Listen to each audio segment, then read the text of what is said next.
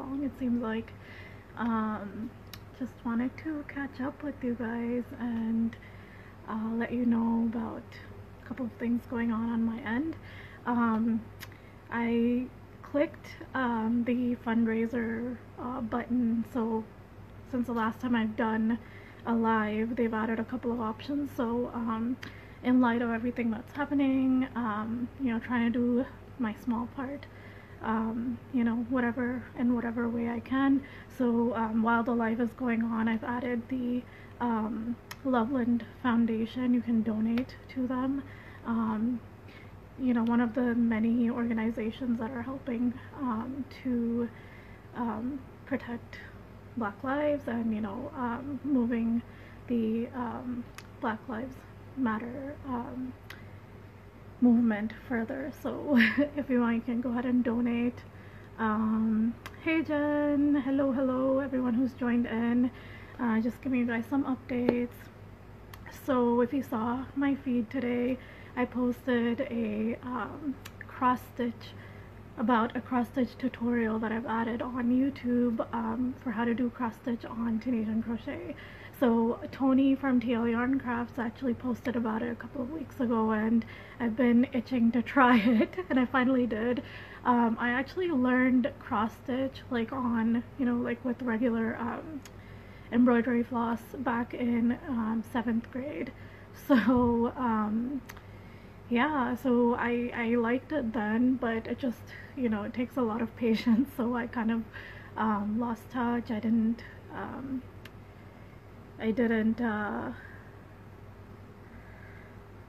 continue with it. So let me see, just gonna say hey to everyone who's joined in.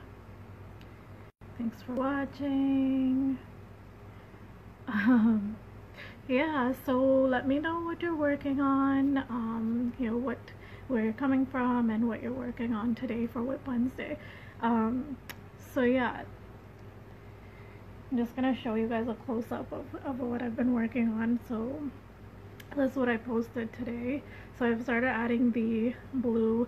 So initially I started with like a single strand, but I noticed that you could see too much of the white in the background, so then I did a double strand. So this is going to be a wall hanging for like a nursery, and even like anywhere else in your home if you want to brighten up a space or something. So that's kind of what I have in mind with this. It's a work in progress, and I have the tutorial up on YouTube for how to do cross stitch on Tunisian crochet. That's the latest tutorial. I posted something after such a long time. You're working on the pink shorts, Ginger. Oh my god, I love those. Those look so cool. Can't wait to see them finished. And let's see what else. So for the first time ever, I had my design published in a magazine for this month's issue of Happily Hooked magazine. It's the Honeycomb Kitchen Set, which is a Tunisian crochet design. It's a set of a table runner. Well, this one is still a work in progress. I have to add the tassels and weave in the ends, but basically it's this beautiful texture.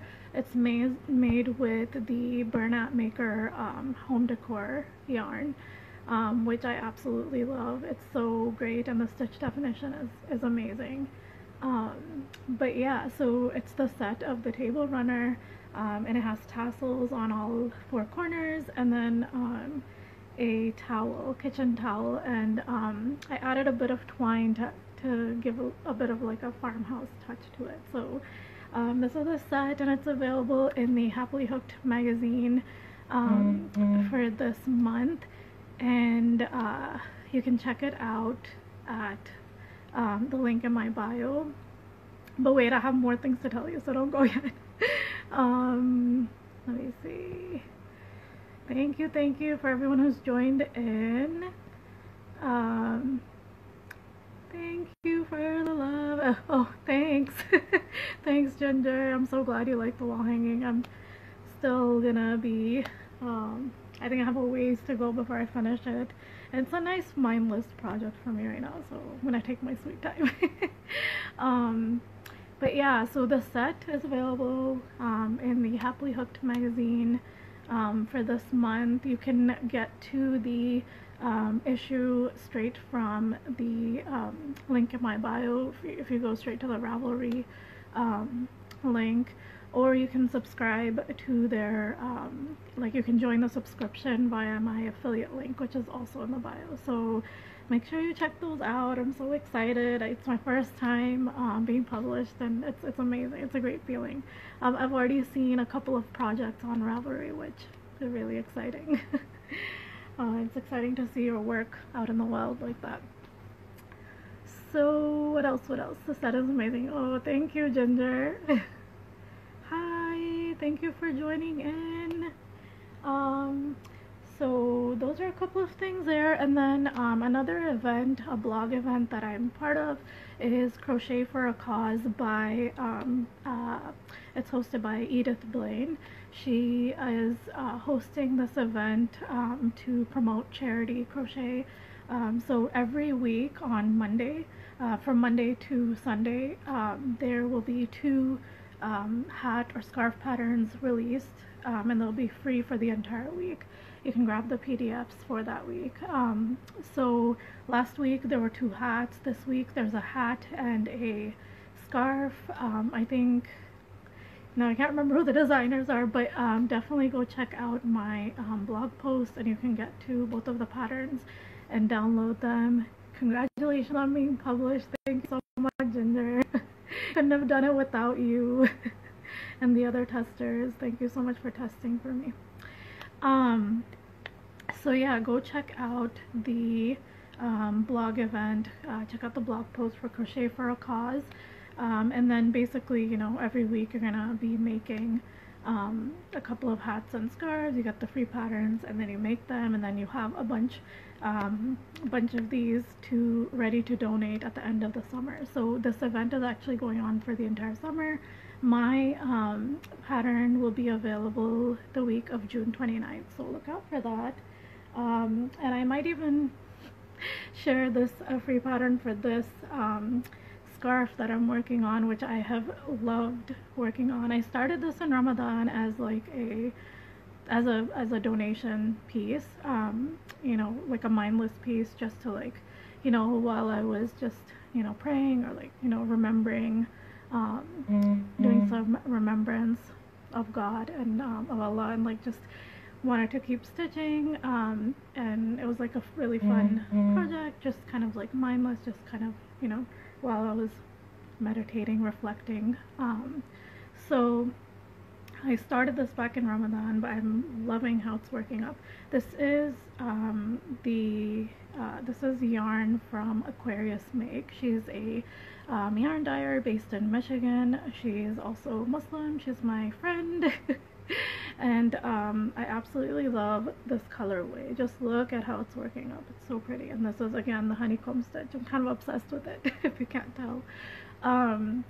So I might release this as an extra pattern as part of the Crochet for a Cause event, so be on the lookout. And I did something cool. I actually added like a stopper to the end of my clover Tunisian crochet hook to turn it into like a straight hook, and just been working like that with it. And I think it's pretty convenient. So that's kind of what I had to talk about. So this is like my make for yourself project right now. So make for yourself is a hashtag that I started in hopes to encourage other makers to take a step back and just work on something that's for themselves, you know, just kind of something mindless, something to get away from the hustle bustle and, like, you know, the constant like mental stress, or like, you know, the I guess you can say mental stress of like constantly coming up with new designs or adding items to your shop. Just making things for others gets kind of overwhelming sometimes. So I started the hashtag make for yourself. So if you're ever working on anything for yourself, please use the hashtag. I'd love to feature your work. And right now it's the scarf for me. And I actually have some pants I'm also working on from I Love Tinderbox, but it's been on pause for a while, that whip. So yeah, so that's kind of what I've been working on. Let me know what you guys are up to, what you've been working on. And yeah, I have a crochet skirt idea in my mind that I need to work on as well. I'm waiting for measurements from this lovely mom I met because she bought some prayer hats from me during Ramadan, and she has super cute children, and I just like asked her if she'd be willing to be like a, not an ambassador, but just like, you know, provide me with pictures in exchange for handmade items, and she was totally happy about that, and she said she'd love to help me out. So I'm waiting for her daughter's measurements because I don't have any daughters or girls around me that can try that out, try a skirt out. So I'm gonna get her help, and hopefully I can sit down and make that. And it's gonna be using the We Crochet official yarn that I got as part of a blog event that I was as part of. So they provided yarn support for that, for the square, if you were following along the Tunisian orchid square that I did like a couple months back. Hi, thanks for joining in. How are you, Sadia? Oh, Ginger, I'm so glad you like the scarf. I love how it's turning out. Like it's amazing. Like it almost looks like it was made to be worked up like this. Like the little, you know, these little striping effect. Yeah, so let me know. I just wanted to give you guys a quick update, and yeah, I have so many design ideas that I just need to sit down and work on and just get out. But the most daunting part, I think, for me is like the testing process, and like getting testers and just getting through that whole testing process. Yeah, so I just have to push myself to do it. And make sure you're signed up to my newsletter, you know, because that's where you can directly communicate with me, where you'll get all of my updates and everything directly to your inbox. And subscribe to my YouTube channel because you'll get notified whenever I upload a new tutorial or like a new pattern or something on there. And yeah, so let me know what you guys are working on if you're on here. And we need more hours in the day. I couldn't agree more, Ginger, seriously. I feel like a lot of my time goes into like the computer work, like blog work, editing, all that stuff, and then it's like I'm so drained I don't have the energy to sit down and make like the actual thing, you know. One of these days I'll have someone helping me with the technical part of this.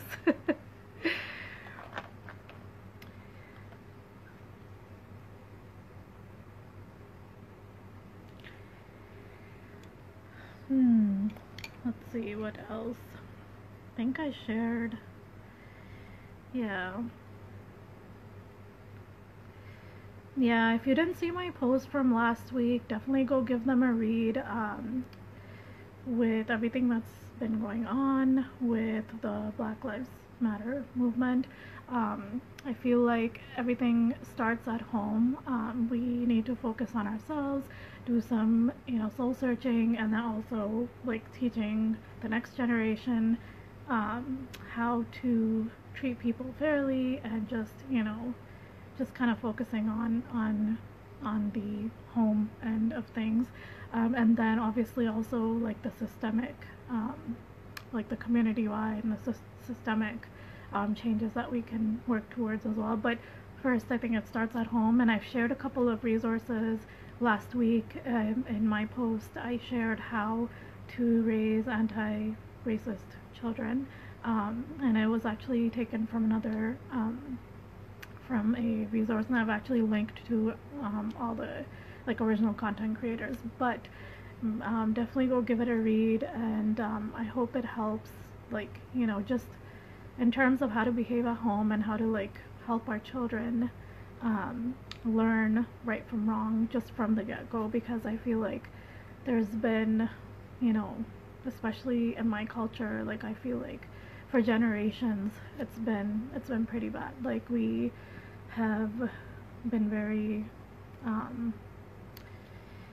I know we've turned a blind eye, and we've just been following what the normal has been for so long, but it hasn't been, it's not good, you know. But we need to move towards changing the narrative and just kind of correcting the biases that exist already in our culture, and like, you know, what we've been taught to believe, which is wrong. So yeah, just make sure you check those posts out. I hope they help you. So I have never written any patterns. It takes away from crochet time. I know, Ginger, it really does. Hi, thanks for joining.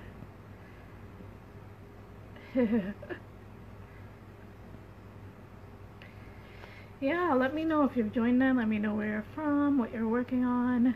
Hi. It's been so long since I've done a live. I just feel so awkward. I hope I'm doing okay. Yeah, so look out for this guy at some point. Doing cross stitch on Tunisian, doing something new. Hey Elisa, what you up to?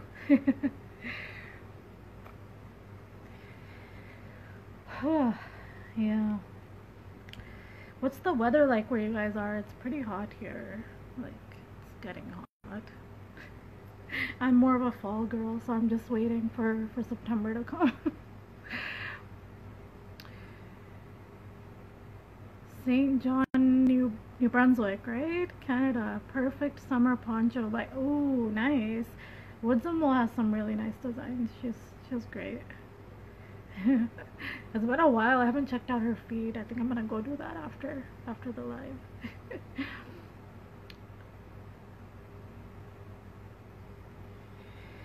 Yeah. Ugh. Just waiting for the border to open up so I can go see my mom and sister, because oh, I miss Canada. I miss them and miss being in Canada. Ooh, 19 degrees Celsius. That sounds nice. Eating lunch at the moment. Weather kind of hot right now. Yeah, same here. Yeah, and so next week also be on the lookout for a I'm gonna be going live with Claire from Eclair Makery, and she's been interested in learning how to do Tunisian crochet color work. So I'm gonna attempt to teach her. We'll see how that goes. So be on the lookout for that. And if you're on my, like, if you're not on my mailing list, go ahead and join my subscribe to my newsletter, so that you can be notified when that goes live, and then you can see, you know.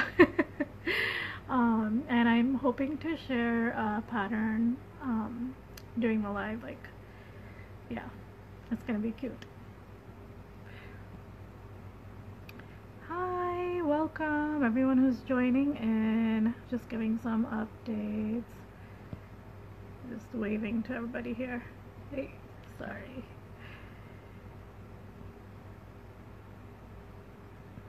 Hi, hello.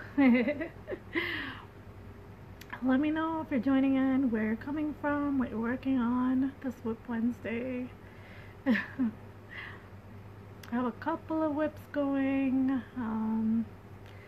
Yeah, just a matter of like getting through them. So I posted about this today. I keep flashing it like Tunisian crochet, like at the base is Tunisian crochet, and I'm just doing some cross stitch on it. I posted a tutorial on YouTube where you can learn how to do cross stitch on Tunisian crochet. It's very simple. It's like a 4-minute video, so if you want to go check it out, the link is in my bio for that. And I realized that I need to do double strands just with the worsted weight so that the white doesn't show through. So I've just been, I had to like take it apart a little bit. I had to do some frogging. Hi from Austria. Almost bedtime for the kids in this part of the world. Wow. That's so, yeah. I hope they don't give you trouble in sleeping and getting to sleep. I have a hard time getting my little guy to sleep on time sometimes.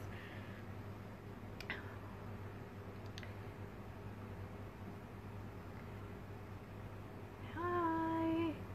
Thanks for joining. Let me know what whips you have going for Whip Wednesday. I'd love to know, get inspired. And if you're making something for yourself, make sure to use the hashtag make for yourself. You can find it in my bio, and you can actually search the hashtag if you're looking for if you're looking for some inspo. Basically, I create the hashtag in an attempt to encourage makers to take a step back and just make something for themselves, like, you know, just enjoy the craft. So like as a, you know, self-care thing rather than making for your business or, you know, for adding inventory to your shops or things like that, but just to like take a step back and just enjoy it.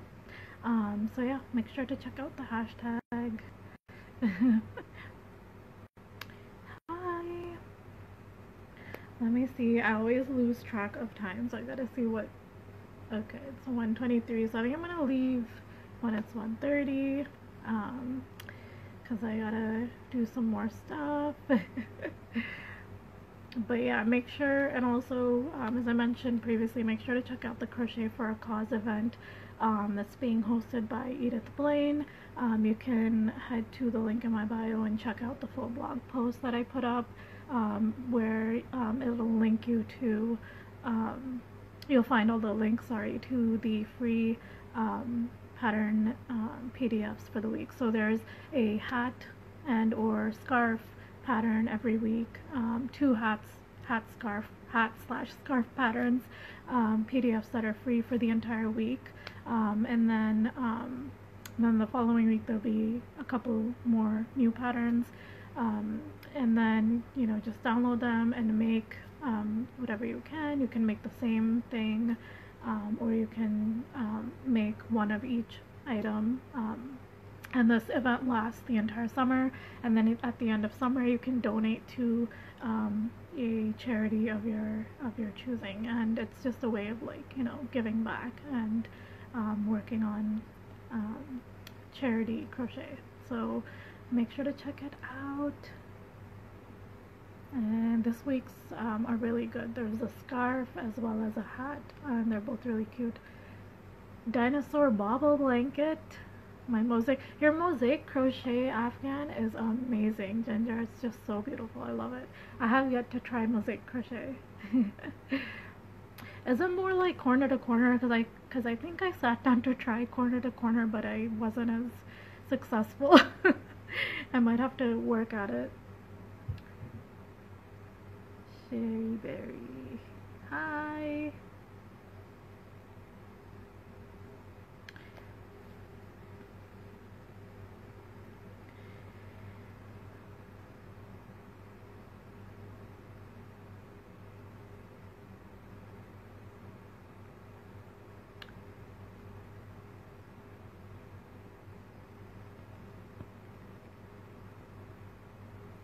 Oops.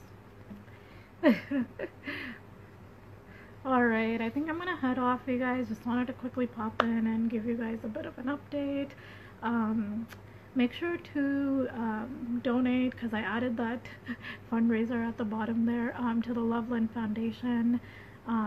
You know, what's going on right now you know, whatever little we can do to help, it goes a long way. So make sure you donate, or even just, you know, check out my post from last week where I talked about, you know, the injustice that has been going on for years, even within my own community, and just kind of, I talked about my personal experience of how I've been wrong in the past, and just kind of done some soul searching to, you know, encourage others to do the same. And we need to really dig deep and figure out what kind of biases we've had growing up and continue to have, and just correct those.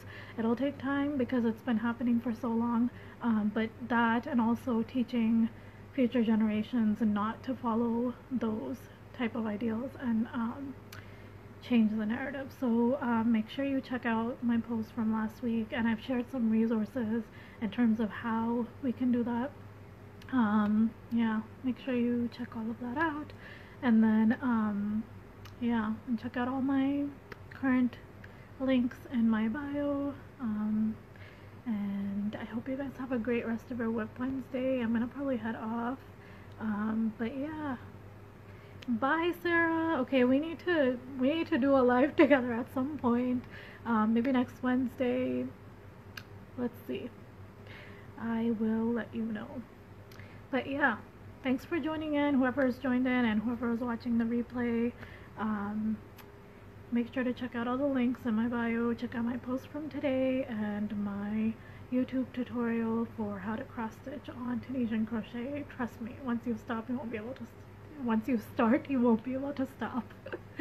Alright, hope you guys have a great day. Thanks for watching. Take care. Bye.